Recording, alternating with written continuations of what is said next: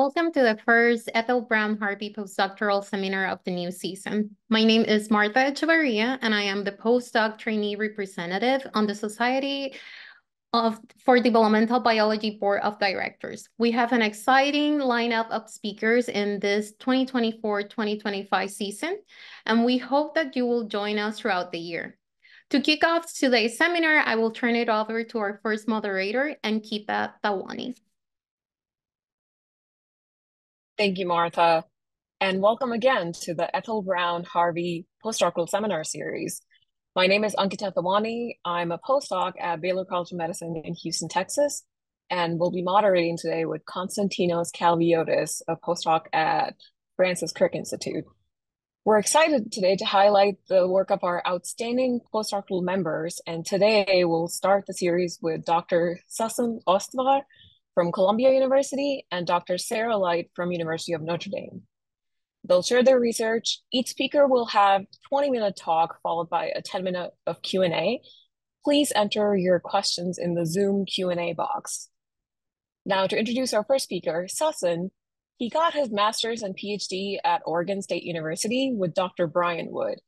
He did his postdoctoral training first at Harvard, then at Columbia, and since 2021, he has been working on morphogenesis of the early nervous system in Dr. Karen Kaza's lab in the Department of Mechanical Engineering in Columbia University. Throughout his career, which he's had a very productive career, he's contributed to 14 published works and 3 preprints across disciplines. And his main interests currently are biophysical basis of pattern formation and shape generation in living systems.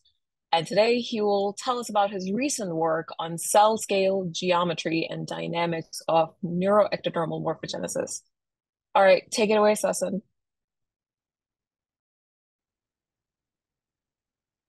Sorry about that. Now it should work. All right, thank you, Ankita, for the very kind introduction. And I'd like to also thank the organizers for this opportunity to kick off this season of the Ethel Browne Harvey postdoc seminar series. I'm really looking forward to the talks and to interacting with this fantastic community. And I'm especially delighted today to present work that's developed out of collaboration between the Kaza Living Materials Lab at Columbia University and the Sutherland Lab at UVA, focused on understanding neuroepithelial tissue morphogenesis during early primary neurulation in mice. And to begin, I'd like to pause on how this work is kind of part of a broader ongoing effort by our teams to leverage advances in live imaging and computation to study embryonic tissue morphogenesis over the sort of length scales and time scales that were probably not accessible before in a tractable or quantitative way. And it's a particularly exciting time for this kind of research because these kinds of approaches and advances now allow us to ask questions about how epithelial cells are shaped, how they're organized in 3D space, and how their geometry evolves in time in response to short and long-range instructions and mechanical cues during tissue scale movements. And highlighted here are some of the length scales over which we might approach such an analysis on a single cell, on single cell junctions, or on groups of cells undergoing collective movements or interpolations as seen here. And so if geometry interests you, vertebrate primary neurulation is kind of a gift that keeps on giving. So this is a particularly rich morphogenetic movement that can often be maybe challenging to access or quantify in its entirety, but has nonetheless been studied with great fascination using the best available imaging techniques and quantification techniques over decades. And now today we are kind of fortunate to be riding in the wake of major research advances in live imaging of whole embryos that make it possible to really study this process over time and with cellular resolution. As perhaps best demonstrated here by McDowell and colleagues using a light sheet microscopy technique that was carefully customized and tuned to adapt to the idiosyncrasies of the mouse embryo and the challenges that it poses for imaging. So in their work, we can appreciate these beautiful reconstructions that really highlight, I think, one of the defining features of mouse neural tube morphogenesis, which is the composite deformations that the neurally faded ectoderm goes through to form the neural tube. So these include kind of simultaneous furrowing and mediolateral folding that's accompanied by axial elongation by convergent extension, followed by coming together of the lateral folds that eventually fuse and shape the tube. And so this is a process that unfolds over a fairly long time scale, depending on what world you come from. And so the complexity of it kind of immediately prompts us to ask what kinds of cell shape changes or cell morphologies and what kind of nature of epithelial packing structure allows this rather extreme deformation. And so this may or may not be kind of a challenging question to approach for various reasons. So this is, again, a tissue that has distinct structure along the neuroaxis. The timing of the deformations might vary along the neuroaxis. And because this deformation involves a folding component, it's inherently 3D. So some of the tools that are available for studying tissue mechanics in cross-sectional data or planar cross-section through tissues may not be immediately applicable here. But there's, of course, a lot of hope and reasons to be excited. So an illustrative example of a quantitative analysis on this tissue was recently put forth by Brooks and colleagues who studied the cranial mouse neuroplate. And in their work, they were able to identify collective kind of regional cell shape changes that contributed to the elevation of the lateral folds in the cranial region, as demonstrated here. And the kind of cell shape changes that they identified involved apical constriction, as we can see here in the heat maps of apical cross-sectional cell area on the right and apical basal elongation. And I'd like to kind of pause on that last observation to point out the fact that seeing this out-of-plane deformation along the apical basal axis really highlights the fact that this is a three-dimensional deformation. And the apical basal axis is very much involved in the morphogenesis of this tissue. So that kind of prompts us to want to really access the structure of this tissue in 3D as much as possible to be able to understand how the morphogenetic movement unfolds in time. And so this brings us to the focus for our work, which is on the other end of the neuroaxis in the spinal region. So here we have been interested in following kind of the time evolution of the 3D structure of the spinal mouse neural tube, neuroplate epithelium over time, as demonstrated here in a movie that was taken of a one somite stage embryo. And so this data kind of by itself or through analysis that gives us 3D reconstructions immediately makes it apparent that neuroepithelial cells are taller than they are wide, with the majority of their contact area kind of taken up by lateral contacts. And when we watch these movies, we can appreciate that there are quite a few kind of localized deformations along the apical basal axis that proceed in a way that we don't necessarily expect or see in simple columnar epithelia. And so we can take this one step further and do single cell tracking on these data sets and study cell shapes over different z-planes as kind of a first approach to how cell shape is distributed in space. And here, again, we can see that cross sections along the z direction of this tissue show us very different cell morphologies. Not only that, but if we consider the topology of the cell outline network, we can also see differences along the apical basal axis. And perhaps most interestingly, we can find various examples of groups of cells undergoing distinct cell rearrangement events at the two extremes of this axis that might be asynchronous or driven, as shown by Williams and colleagues, by different kind of underlying mechanisms, namely contractile stresses versus protrusive stresses at different positions along the apical basal axis. So these last two observations especially bring us to the questions that we're asking in this work. The first one being, what are the morphologies and the cell packing structures that give us this sort of typically neuroepithelial sheet tissue structure? So what do the cells look like? How do they pack together to form this tissue?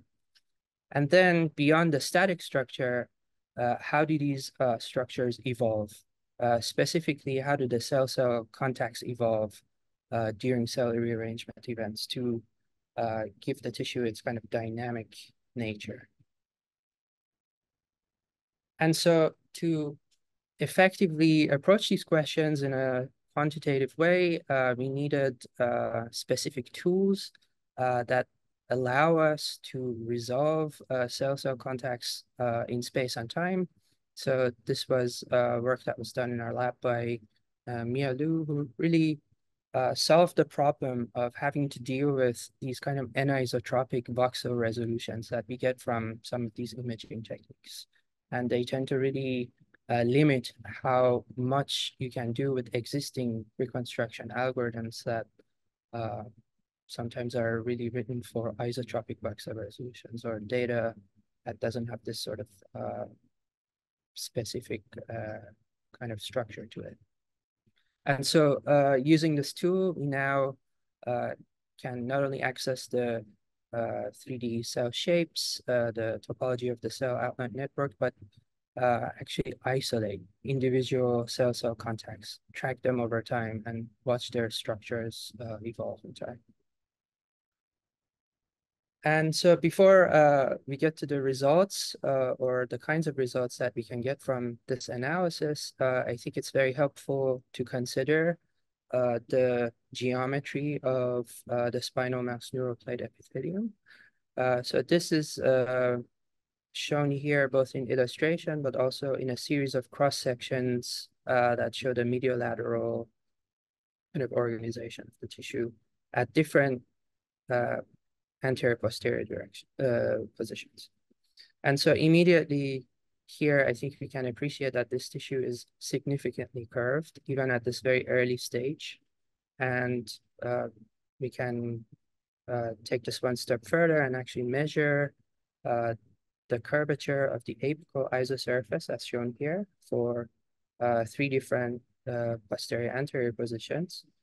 And these data, I think, clearly show that there's a prominent curvature gradient that's present throughout this axis, but also varies along this axis. And in fact, if we take the peaks or the maxima of this group of curves and plot it against the posterior anterior axis, we can see that there's almost a 2-fold increase in the center line curvature. Okay, so now what does this mean for cell morphology and how the tissue is organized?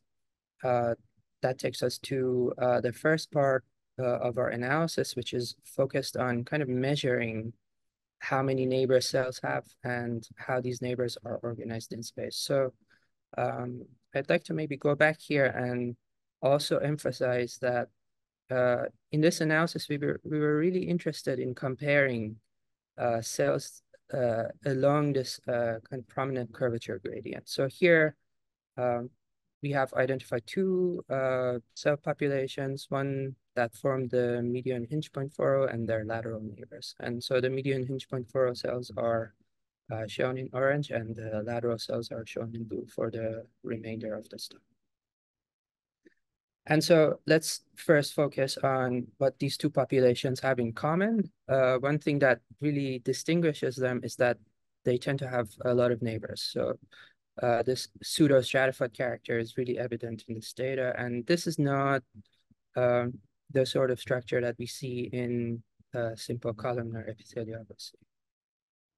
The other kind of interesting morphological feature that we observe in these cells is that they tend to be pretty tilted or twisted. And that is to say that their outline is not really well described by convex polytope geometry, which tends to be kind of the abstraction that we default to in some of these analyses. So that's a kind of peculiar feature that we can identify in these. And then, so we can move on to the comparison itself. So here we have the cell neighbor number and true cell height measured kind of along the center line of the cell compared in the two populations. And here we can see that differences start to show themselves. So in the first measurement, we can see that the lateral cells tend to have quite a few more neighbors than the medial cells. And this is kind of matched by a similar distinction in the true cell height. So essentially the structure that we have here is of a median hinge point furrow with cells that are shorter and they have fewer neighbors, and they are surrounded by this other population of cells that are taller and have more neighbors. And these differences, I think, clearly kind of line up with the curvature gradients that we saw earlier in the medial lateral direction.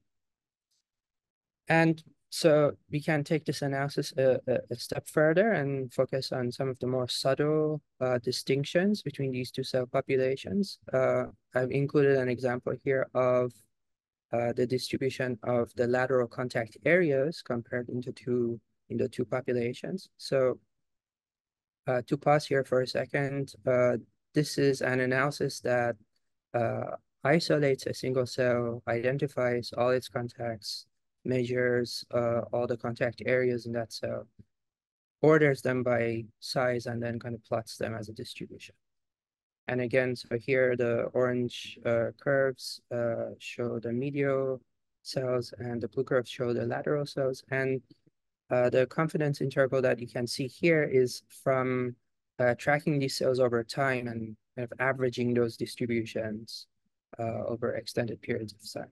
So this is, I think, very striking to me. First of all, it shows that, again, there's a difference in the number of neighbors between these two populations, but maybe more interestingly, there is also a difference in how their contact areas are distributed. So in the medial cells, we tend to see a population of very large contacts and then smaller contacts. But maybe surprisingly, in the lateral cell population, we see kind of a more continuous distribution where contacts of all sizes are represented. So going back to our question, we can use this analysis to kind of tease out these subtle, maybe surprising morphological features in the spinal mouse neuroplate epithelium, and then kind of develop that analysis into regional differences and how these morphological features kind of manifest along tissue scale constraints like curvature and height. And so for the remainder of the talk, I think I would like to share with you the second part of this analysis in which we asked how do these structures evolve? And here we were really interested in cell rearrangements because of their involvement in the tissue scale flows, mainly convergent extension.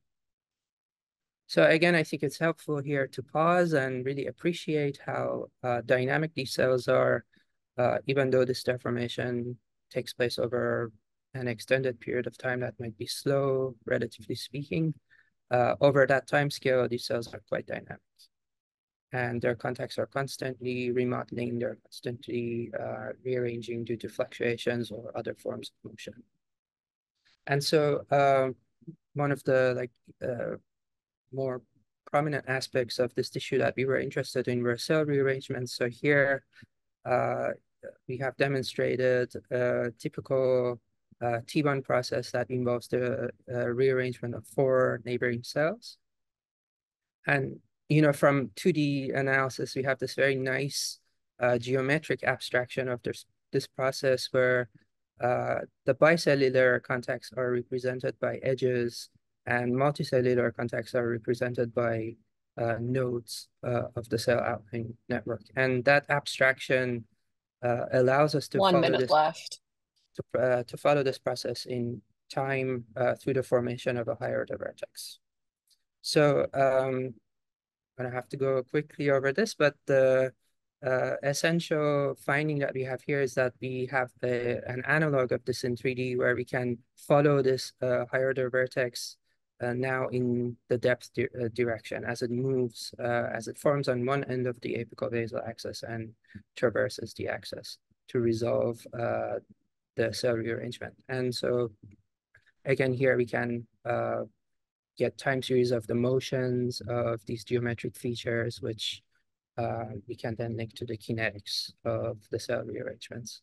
And again, here we see what Williams and colleagues showed earlier, which is that cell rearrangements can start at different positions along the axis and proceed with different kinetics. And so very briefly, I'd like to highlight the collaboration with my colleague in the lab, Erica, where we have been following these kinds of ideas in the fly germ band during Drosophila gastrulation and trying to really tease out how these cell rearrangements start, how they proceed, what are their typical kinetics, and how they're linked to cell geometry. Okay, and with that, so today I'm hoping to have shared with you interesting aspects about how live imaging and 4D reconstructions can be used to study epithelial morphogenesis. And I've also shown you some kind of surprising and interesting features of the mouse neuroplate epithelium. And I'd like to thank members of the KESA Living Materials Lab for their support and their feedback on this talk, and also everyone who contributed to this work. And thank you so much for your attention.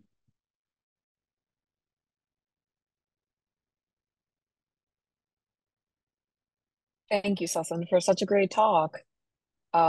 Just a reminder, people can put their questions in the Zoom Q&A box and we'll address them one by one. But while people are typing their questions, so from what I understand, along the neural epithelium, there is a difference in cell division. Like there's a high variability in phosphohistone 3 or other dividing cell markers from the center from the medial to the lateral side. How do you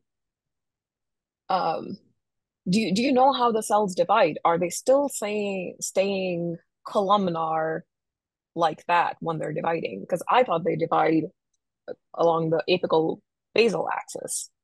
So do you not count those cells if that's the case? No, thank you. So this is, I'm very excited for that question because this is an aspect of the system that I find very engaging. So yes, I think it's accurate to say that the cells divide on the apical plane and then they get reintegrated into the epithelium, which the first time that I saw this, I was kind of blown away. And yeah, so this is very much a process that we're hoping to be able to capture with these tools and study the kinetics of. So there are various questions here involving how the local packing structure adapts to these, how it kind of mediates the reintegration of the dividing cell and so on. And again, there are also questions to ask about how cell morphology evolves during the process. But yeah, very much so, I think. So for now, are you not considering the dividing cells in your analyses for looking at cell contact and length? So for the work that I presented today, we haven't necessarily focused on that, no. But I am hoping to really also include this in the analysis of the lateral contact remodeling. But Gotcha. the work today was mostly on T-bonds. Okay, thank you. We have one more question from Jessica Feldman. I was struck by the cell twisting that you observed. Any idea how this twisting develops? Is it due to intercalation movements? Yes, thank you. So this is quite striking indeed. So I think one thing that really stands out to me about the twisting is that it tends to be fairly persistent. So if you follow these cells over time, you can see that these contacts really remain twisted. The other thing that I think was really interesting to me was how localized the twisting is. So in the example that we have here, for instance, it's pretty localized to the apical part of the cell, which I think I find pretty intriguing. So yeah, that's a great question. Like, are they related to cell rearrangements? Are they related to patterns of tension in the tissue and so on? Yeah, thank you for that.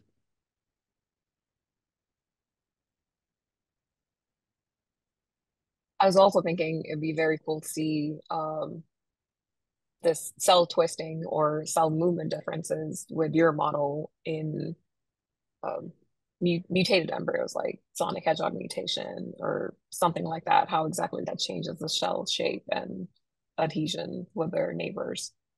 Yes, absolutely. All right, we don't have any more questions, so I'll hand it over to Konstantinos. Thank you so much, Sassan, for a great seminar. Thank you. Thank you so much, Ankita. My name is Konstantinos Kalyviotis, and I'm a postdoc at the Francis Crick Institute in London. It is my great pleasure to introduce Dr. Sarah Light, a postdoctoral fellow at the University of Notre Dame, who will present her work on genetic mechanisms shaping peripheral nervous system development.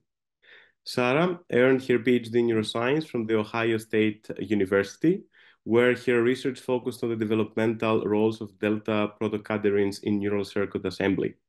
She holds a Bachelor of Science in Neuroscience from the University of Vermont, where she began her work in developmental neuroscience, particularly with zebrafish models. Sarah has been recognized for her contributions with several prestigious awards, including the National Institutes of Health NRSA Fellowship, the Outstanding Postdoctoral Oral Presentation Award at the 2024 Midwest Regional Society for Developmental Biology meeting, and the Edward J. Ray Travel Award. She has co-authored multiple peer-reviewed publications and has presented her findings at more than 20 national and international conferences, demonstrating her leadership and expertise in the field. Beyond her research, Sarah is also dedicated to teaching and mentorship, having guided numerous undergraduate and graduate students. She also serves as a postdoctoral representative in the Association for Women in Science at Notre Dame, further proving her commitment to fostering equal opportunities for all. She also coordinates a biannual outreach event for her research group that brings preschool children into the lab to encourage interest in science at a young age. With her impressive combination of scientific rigor, passion for mentorship, and dedication to advancing our understanding of neural development, Sarah is an inspiration for sure for all. We are really looking forward to hearing about the recent advances in your work, Sarah. So the stage is yours. Okay, thank you so much, Konstantinos, for that lovely and generous introduction. Share my screen here.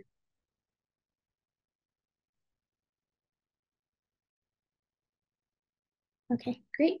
So hi, everyone. I'm so excited to have the opportunity to talk to you today about a project I've been working on for the last couple of years at the University of Notre Dame in Cody Smith's lab. So to begin, I would like to draw your attention to the peripheral nervous system. For anyone who might not know, your peripheral nervous system is everything outside of your brain and your spinal cord in your nervous system. And even if you're not a neuroscientist, you might have sort of a basic understanding that your peripheral nervous system is really important for your brain to be able to talk to other parts of your body, to bring sensory information in and carry motor commands out.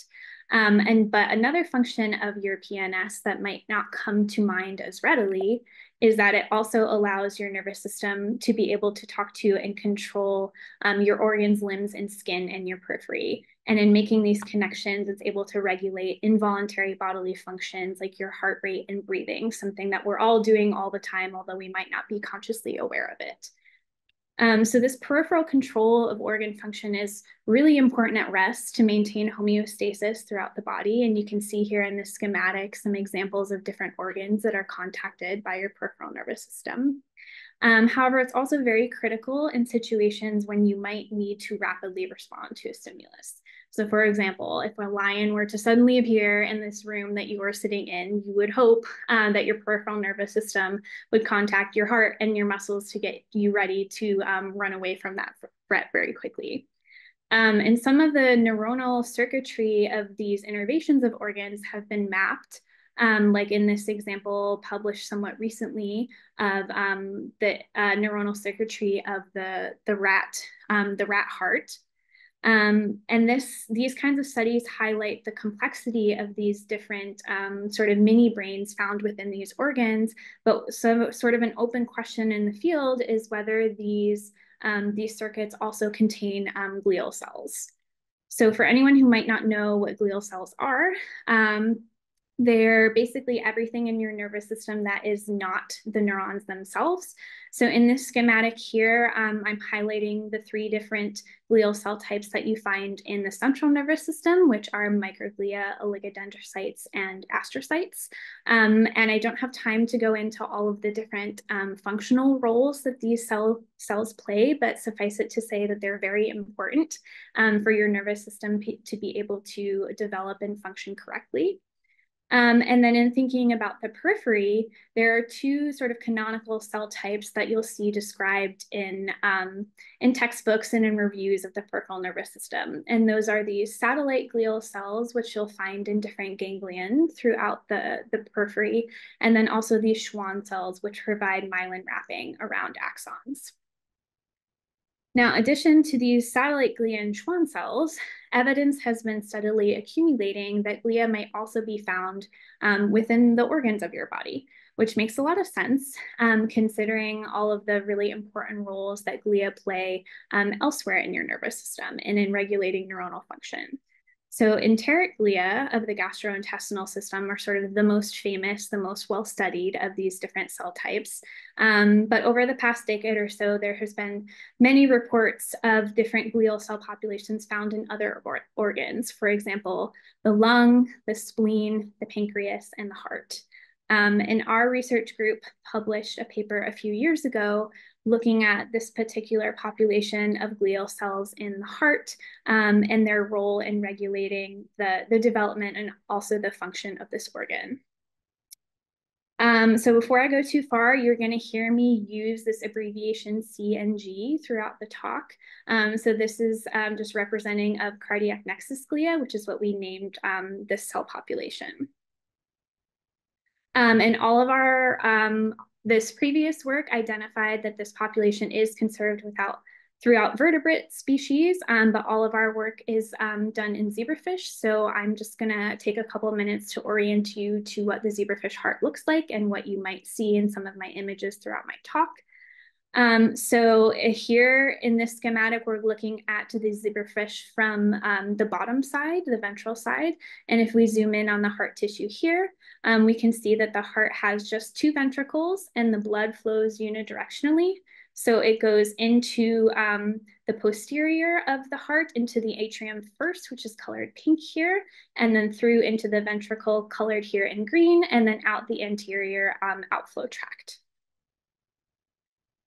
And so to be able to study these cells in the heart, I developed a new transgenic line, which labels the nuclei of these cells in green and the membrane in red, and they're driven by this GFAP promoter. So GFAP is a well-known glial cell marker. And so when we look in the hearts of these transgenics, we see something like this, where hopefully you can see here in this panel on the right, all of these individual nuclei labeled in green here in the ventricle. And we can really easily count these cells because of this nuclear label. And if we do that and we look over time, we can see that this population expands pretty dramatically in early larval development between 2 and 4 days, and then kind of levels off a little bit.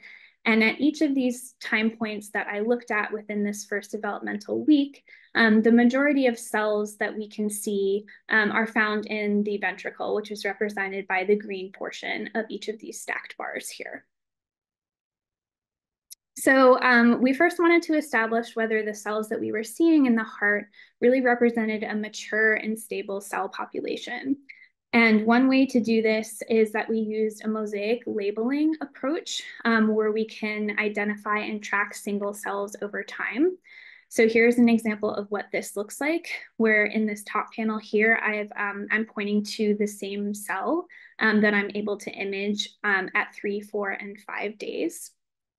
And you can see that it maintains a very consistent position in the tissue despite the heart itself changing shape and growing in this time period.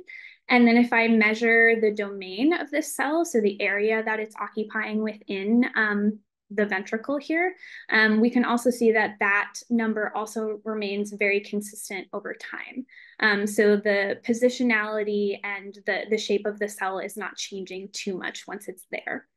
And additionally, in time lapses that I've done of the hearts of these animals, I almost never see any cell division. So suggesting to us that this GFAP population is mature and is no longer mitotically active. Now, the heart is a very unique tissue to work with because it is constantly moving. So like in this example that you see here, in the zebrafish larva, the heart begins to beat at around 22 hours post-fertilization. And so we were curious if this mechanical movement might actually be instructive for the development of these cells. And so thankfully, the zebrafish model is sort of uniquely suited to be able to answer this question because we can use different genetic and pharmacological manipulations to actually stop the heartbeat and then see what effect that has. Do not try this at home with your mammalian models. So in this example here, we're using a drug called BDM, which is a myosin inhibitor. And when we expose our animals to this drug, here in the blue line are the treated animals. You can see that the heartbeat comes down pretty rapidly and stays down at essentially 0 while they're in the drug. And then when I remove the drug here at this dashed line, the heartbeat recovers pretty rapidly and there's no detrimental effects on the survival or health of these animals. And so we can compare the cell population in animals that have been treated with the drug as well as those that had never been exposed to the drug. And we see that there's no difference in the number of cells that I see in the heart, suggesting to us that at least for the abundance of these cells in the heart, that the mechanical movement itself is dispensable. Okay, so I don't have time to share all of my primary data with you, so I'm just going to take a minute here to kind of summarize a lot of experiments and tell you what we already know about this cell population. So we already know that they express GFAP, this sort of canonical glial marker that I mentioned a little bit ago. The data that I just showed you identified that they don't seem to rely on the mechanical movement of their resident tissue for their expansion and establishment of the population. From previous work, we knew that this population originates from the neural crest, which is expressing SOX10 very early in development. And then once in the heart, nexus glia quickly turn on GFAP and turn off SOX10. The nexus glia can be found in the heart very early in development, and the population expands dramatically between 2 and 4 days.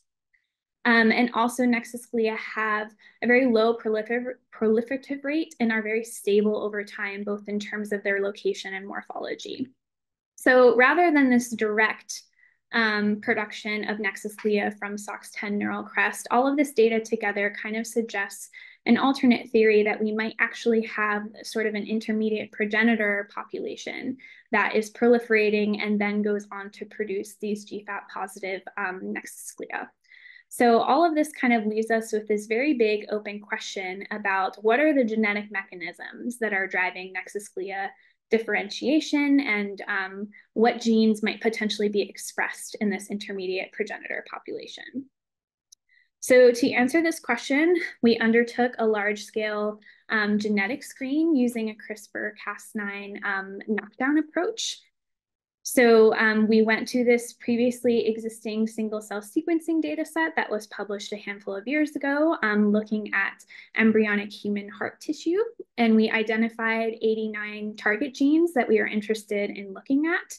And for each of these target genes, we designed a pool of 3 to 4 guide RNAs and injected those along with the Cas9 enzyme into 1 cell stage zebrafish embryos, and then grew these animals up and then imaged their hearts on our confocal at 4 days.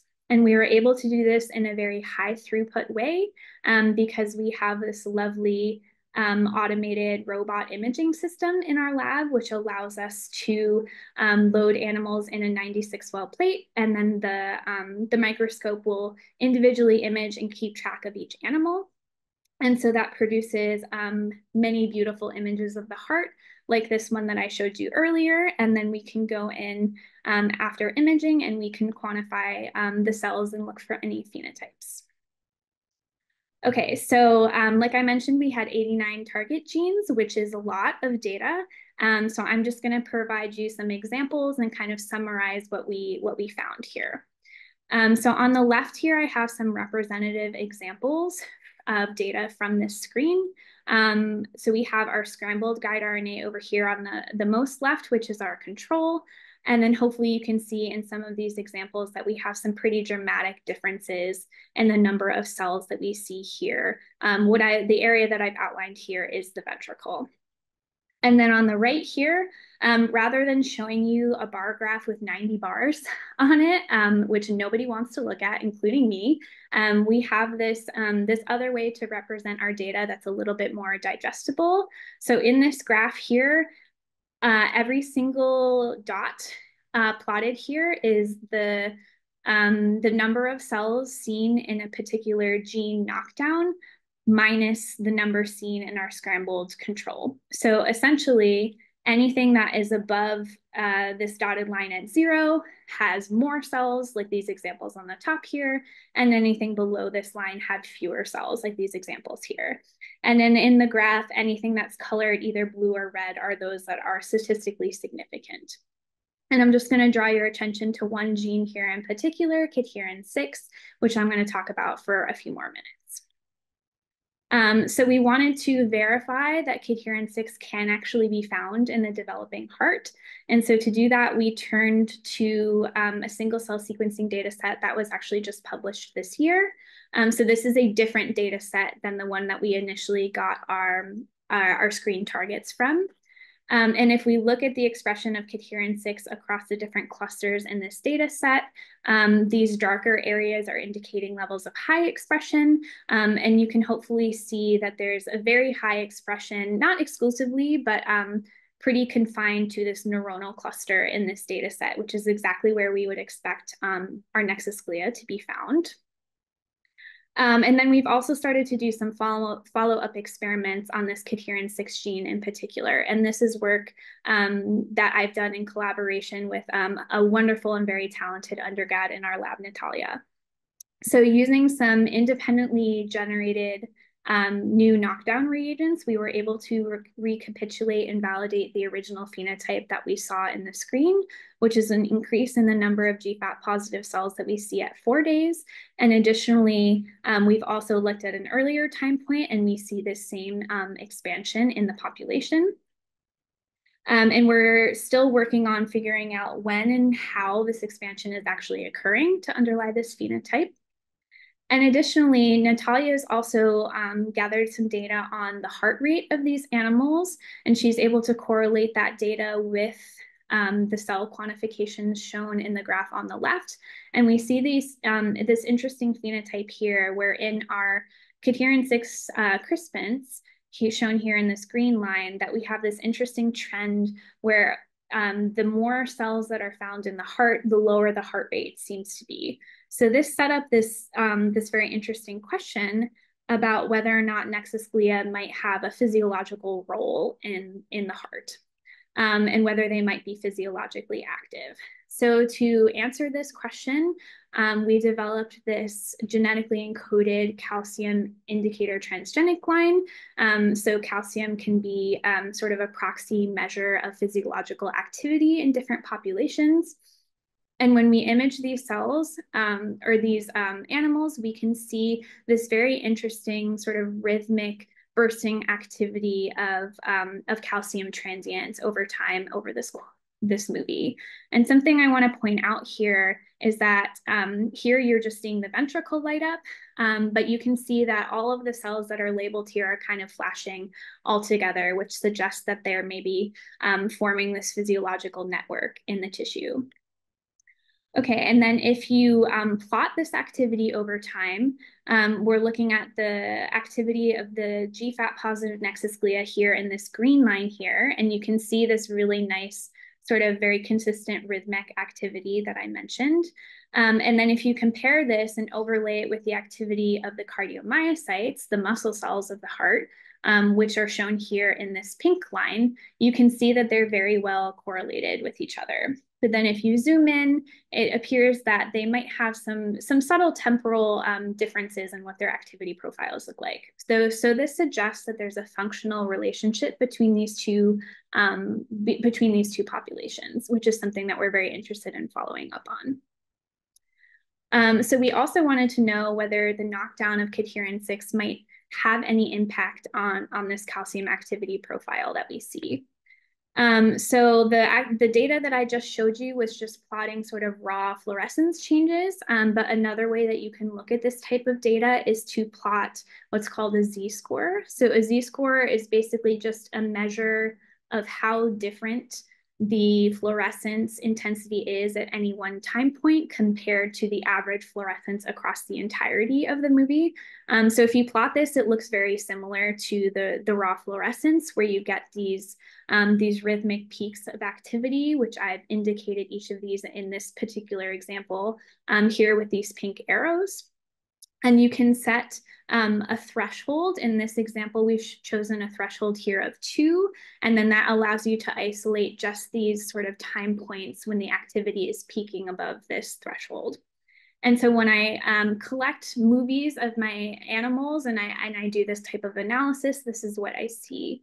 That the number of spikes in a short movie that I see is, although there's a decreasing trend here, there's no difference between my animals that are uninjected and my animals that are injected with my cadherin-6 knockdown reagents. However, if I look at these individual spikes, I see that there is a statistically significant increase in the duration of these spikes. So for each of them, the average number of time points that spike represents is increased. So this is suggesting that perhaps there's not, we're losing a little bit of that really tight temporal correlation of this network activity, and each spike takes longer to resolve in the tissue.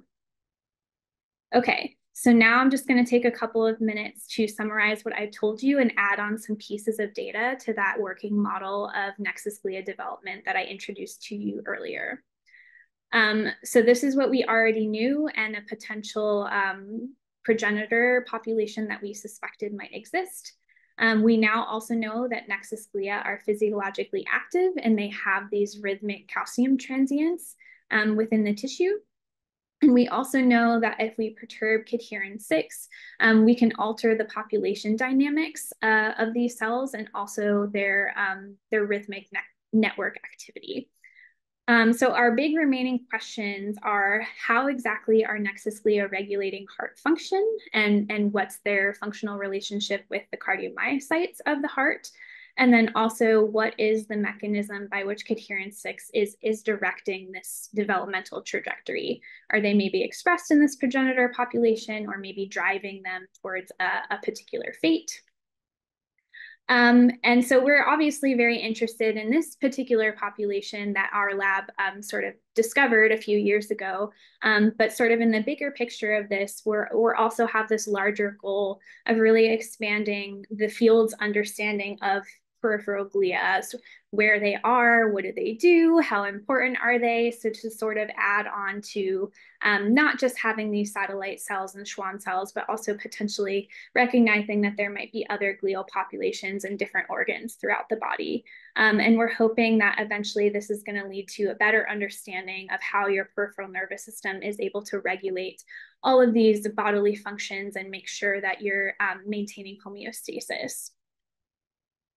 Okay, so I'm just going to take one more minute and just acknowledge both my funding sources, in particular my F32 fellowship from the NIH, as well as all of my coworkers and lab friends who are fantastic people to come in and work with every day.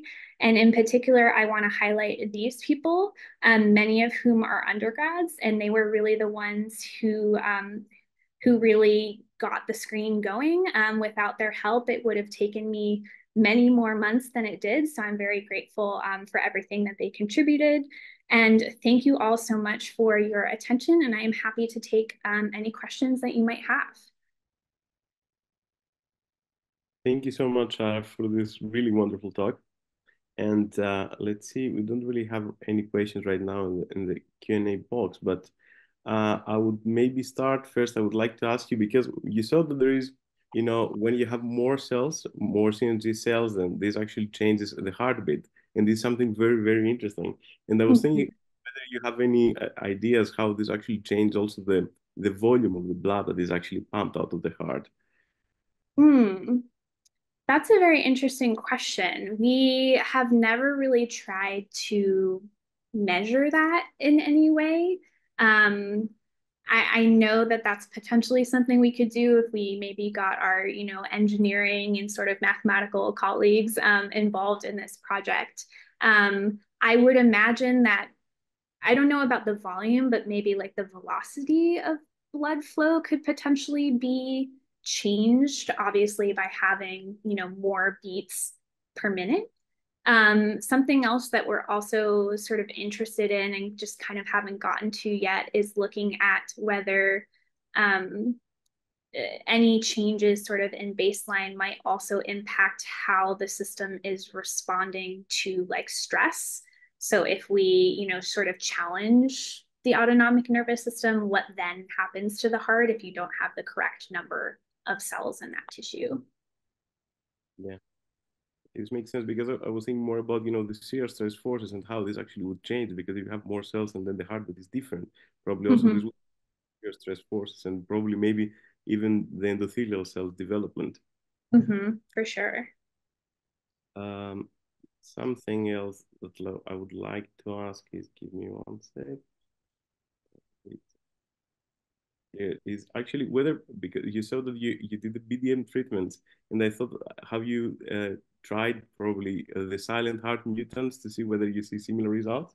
Yes, actually. So when I said, genetic ways to manipulate, that's exactly what I was referring to, was the silent heart. So that was my original idea for this project, was to use silent heart CRISPR reagents to knock down the heartbeat basically from the beginning, because the drug is a little bit different, and that's sort of like a temporary stopping of the heart, whereas in the silent hearts, if you have a good knockdown, they never develop a heartbeat to begin with. So I have compared those two, and I see the same thing when I use the silent heart approach. Because they don't have a heartbeat, they live, but that kind of, they get edema and the heart doesn't look as good. So it's really hard to compare like uninjected animals to injected animals, because they're not really the same thing. So that's kind of why we shifted toward using the drug as a little bit more of a gentler approach to be able to answer the same type of question and do all of our imaging. And it makes it a little bit easier if I don't have to inject every single time I want to run an experiment. Makes sense. There is actually one question from Anne Sutherland. Have you looked at the effects later on in the adult? Do the effects change? Yeah, I have not. The previous grad student who worked on this project did a little bit of work looking at this population in the adult, but it was mainly just to sort of see, do those cells persist into adulthood? What did they kind of look like in the adult tissue? She really didn't do any functional assays at later time points, and I've been pretty focused on this early developmental window, so I really haven't looked in the adult. Makes sense. Let's see. No, there's another question. I have one more question. Sure. It's actually about the functional imaging, because it was really impressive to see all this actual synchronization of the calcium responses. Mm-hmm. And I was actually wondering, is there any physical connection between the CNGs, or do you believe it's because of the contraction of the yeah, so this is a question that we get a lot. Unfortunately, I don't have a good answer for you right now. I suspect that these cells might be physically, functionally connected with gap junctions. However, the tricky part about trying to determine whether that is the case is connexin 43 is the gap junction that we would suspect they're most likely to have. And unfortunately, that's the same gap junction that exists between the cardiomyocytes. So it would be very difficult for us to do imaging where we can really tease out whether those gap junctions are between two nexus glia versus like a nexus glia and a cardiomyocyte, or two cardiomyocytes. So we are planning to do some experiments with like gap junction blockers and just see if that changes the activity profiles of the nexus glia and also the cardiomyocytes. But it's a little bit, just because of the structure of the tissue and how closely related those two populations are, it's a little bit of a technically challenging question to answer. Yeah, makes sense. And one more last question. Mm-hmm. Actually, do you have any other interesting genes that you're actually hoping to add later on?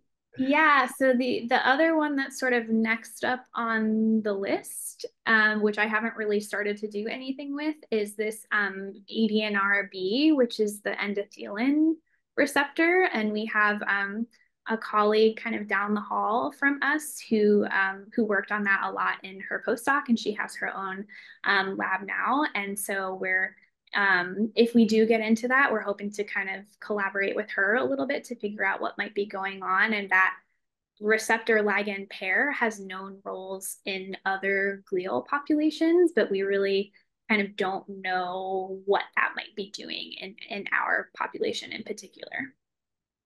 Okay. Thank you so much, and Sarah, for the wonderful talk and the nice Q&A session.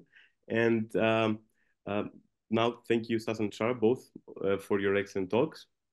This seminar has been recorded and will be available on the SDB website next week. Please join us for next month's seminar on Friday, October 11th, when Leah Greenspan from NIH and Ben Cox from University of California, Davis will present. Thank you all for coming.